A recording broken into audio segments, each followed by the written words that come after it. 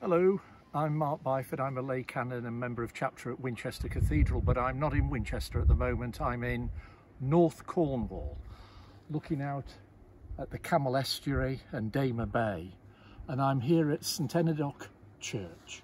This is one of my favourite churches in the whole of the United Kingdom, a 12th century church that actually, more than 100 years ago, was collapsed in sand.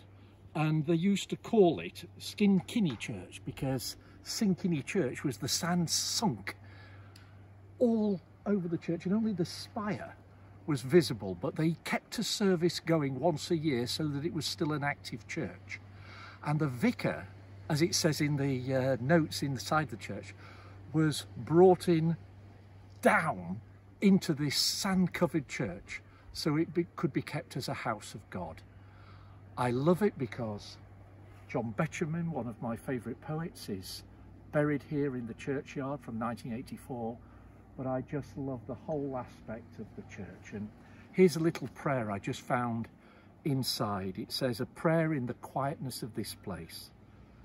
Lord God, in this quiet place, here in the dunes by the sea, where people have prayed for 1,000 years and more, in this rugged and beautiful corner of your creation, I come and think of you instinctively, and you have come to me.